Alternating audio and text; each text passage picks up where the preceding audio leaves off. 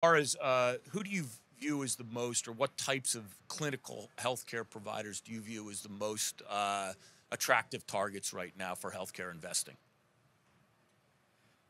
Yeah, maybe I'll start. So the way that we're thinking about clinical outcomes is being able to successfully manage through this value-based care environment. And so women's healthcare, fertility are one of those places. You're seeing great trends, in those markets.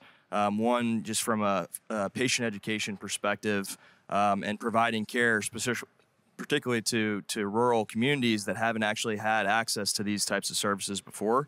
And because typically, it's a 9-month period in which you're testing an outcome, it's very applicable for value-based care today. And so what you're seeing is these types of providers implement some of the AI ML technologies to manage their population, the data and analytics to inform their reimbursement. And so it's really become table stakes. If companies and platforms are not incorporating this, it's really not going to be interesting because the investment that's required and where the market's going. And so that's really where we're focused today. I'll go for the underdog, the endocrinologist, who was never really in the spotlight and now is coming into the spotlight because of the rapid adoption of the GLP drugs like Mounjaro, Ozempic, and others.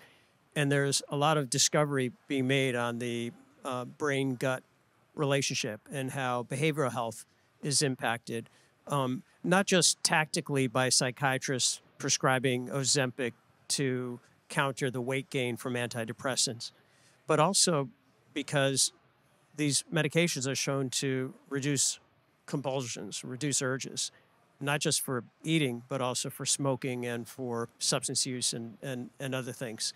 So I think the role of the endocrinologist is the one that's probably evolving the fastest from where it was to where we believe it's going. Interesting. Thanks.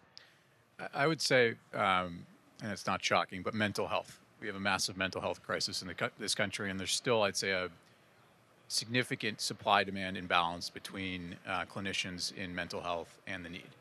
We have an investment in a business called Mantra Health, which is a virtual mental health clinic for college and university students. During the pandemic, which was a blip, I understand, but more than 50% of students on college campuses were clinically depressed. So 1 out of every 2 persons was clinically depressed. So it's just a massive thing to understand, right? And so if you think about that, we don't have enough clinicians, and that's where technology and virtual care can come in terms of aiding into that need. Tom? Yeah, I think mental health and then broader behavioral health are great channels alongside with women's health for a number of dynamics, growing TAMs, access to reimbursement, but also there's a lot of room in there for the value-based care dynamics that Jonathan mentioned too that are here to stay. Beyond that, just to supplement some more, I think the PPM playbook, the physician practice management playbook that we were talking about earlier, that's here to stay too.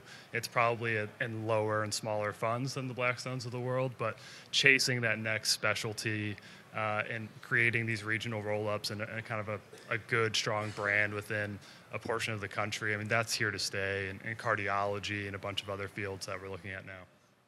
Yeah, I mean, it's not along the clinical care perspective, but if you think about what we're discussing, all these things require lots of data and analytics. And so what are the platforms that are driving that dynamic in the market? And so the way that we've approached it is, outside of a clinical perspective, we've invested in those types of companies that are benefiting from those megatrends. I mean, AI is certainly a megatrend.